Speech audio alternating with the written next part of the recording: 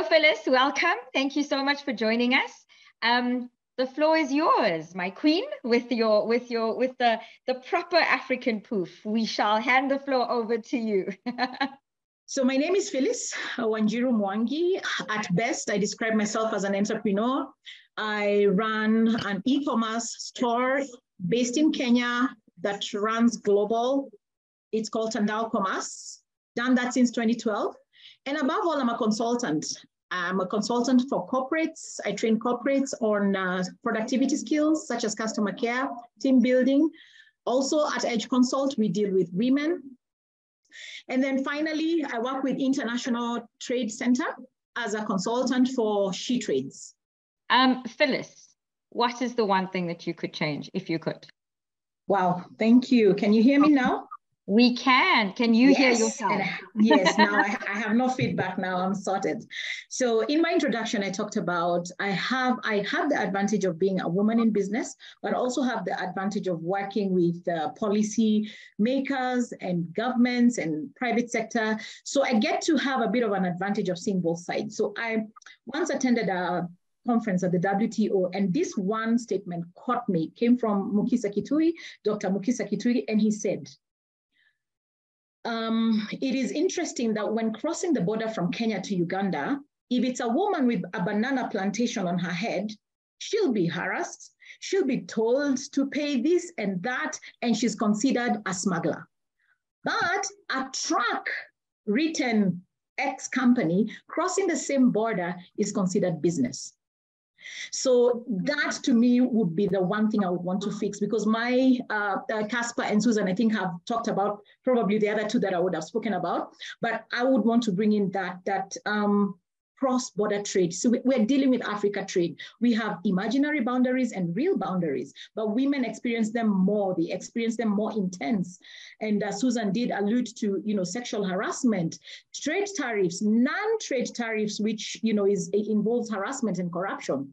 So if I would do one thing to fix that, I would digitize that entire process. Long time ago, we used to walk into the airport and you have to go to the teller and key in for, where and the teller has the teller has the system. But now we can walk in, put your bags, check yourself in, and have a weighing system. If I could, I would digitize that entire process so that the women are able to, train them, and they're able to move their products along from Kenya to Uganda, to Tanzania, to Congo, to Burundi, without any harassment. And I think that digitization is critical. And maybe to help with that, to support with that, I would also put in what we call fulfillment centers across the countries in Africa. Fulfillment centers where if it's not a perishable good, then they can pre-send their products to that country, and then an organization from that particular country, whether it be DHL, whether it be a small player like Petty Errands, a smaller player like Petty Errands, can then ship within that country. That would help the digitization and the fulfillment centers. I would do that. I agree. Phyllis, so Susan is, they're working on quite a vast range of things.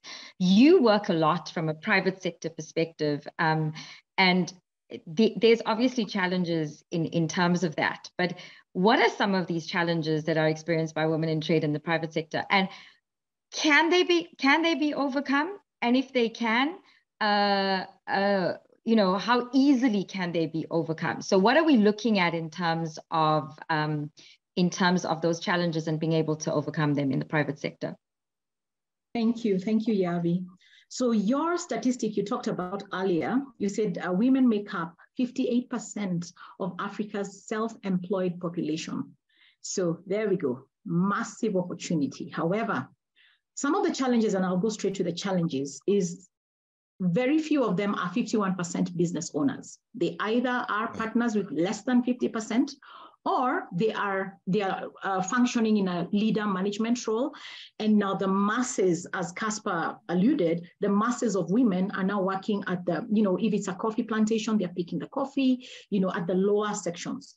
So that's one of the big challenges. Second one is if we find the pool of 51% businesses that are owned by women, fewer are working with the private sector. They prefer, you find that the business model they have selected is B2C, is business to customer. They're selling directly to the customer.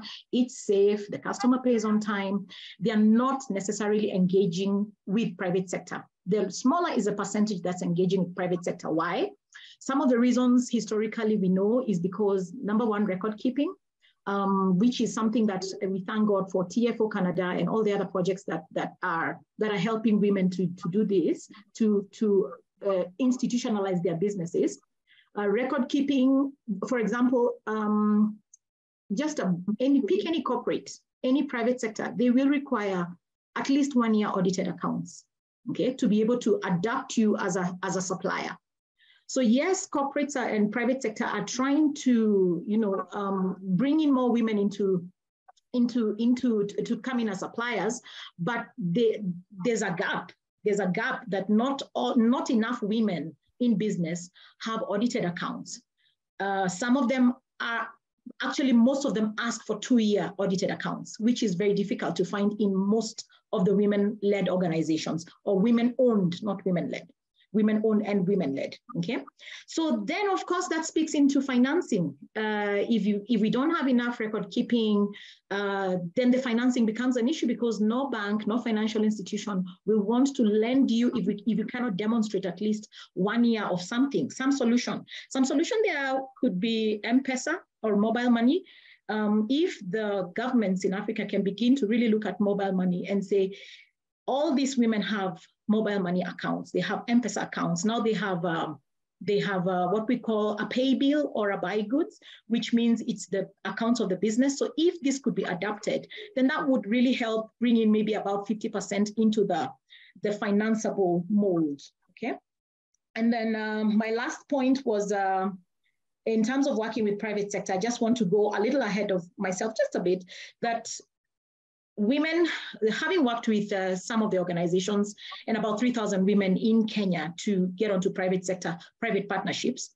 And when I say 3,000, we registered 3,000, but about only 20 of them managed to get into private sector. And these are the challenges that now I'm sharing. There's something called volume. For example, an organization, private sector, decides they want to bring in more women. They make a policy statement that we want 10% of our turnover to go to women, our procure and spend to go to women. Then we come in and bring in these women, and they go through all the hoops. Eventually, they get certified. They become qualified suppliers. Now, the challenge is there's something we go deeper, we look into what is the volume and what is the value. Volume means, okay, so you've now adapted 20 more women into your pool of suppliers, and great, that is good. But then in terms of value, how much of that spend at the end of the year that was promised is eventually going to the women? And that's another level of hoops and walls and things that we have to jump, hop and scotch. As women entrepreneurs, as private sector organizations, we really have to begin to look into that. Yes, we can say we have this pool of women, but that's the volume. It doesn't relate into money. It doesn't relate for the women. So we need to look into the value of exactly how much, what are the percentages, what are we talking about? What is going into the women-owned businesses, all right? So that's the last thing that I would want to mention. I could say more, but I'll give it up for the next session. Thank you, Yavi. I hope that that is clear. No, so that's all very clear. Phyllis, while we are on that topic, what would you say are the benefits to companies now in the private sector? Why should they, while we're talking about investment, and it may not be fair trade, but what would be the benefits for companies? You're doing a sales pitch now. What are the benefits for companies in the private sector to invest more in women for the trade sector? So what would be the benefits to the companies? What would they get out of it if they invested in us more? Wow, thank you. Thanks for that, Yavi. So I think I'll go with the most obvious, which is alignment to the SDGs, the Sustainable Development Goals, which if you truly are a private sector that is global, that wants to put yourself on the map as being sensitive to the way the world is moving, to equality, gender equality, decent work, and economic growth, reduced inequalities. I've talked about SDG number 5, number 8, number 10, number 17, which is partnership, to meet goals. If you want to be a private sector that is really seen in this world to align to where the world is going, then you wanna give that opportunity to women-owned businesses. The second thing I would say is intrinsically, if you look at the way women do business, and please note, I'm not talking about 100%. You never lack an outlier, some outliers there that do business as usual, but there's reports of reduced corruption practices, substantially reduced corruption practices. As I said, not 100%, but you feel, when you look at the nature of a woman, the nature of a mother, the nature of a sister, corruption is something they want to put very far away from them, okay?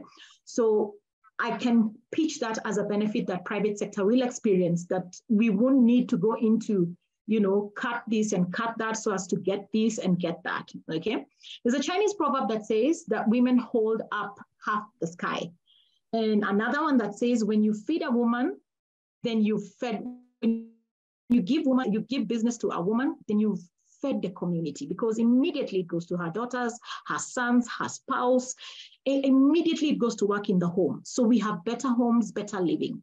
And then intrinsically still, I would also want to talk about private sector most of the private sector we work with have what they call the corporate social responsibility.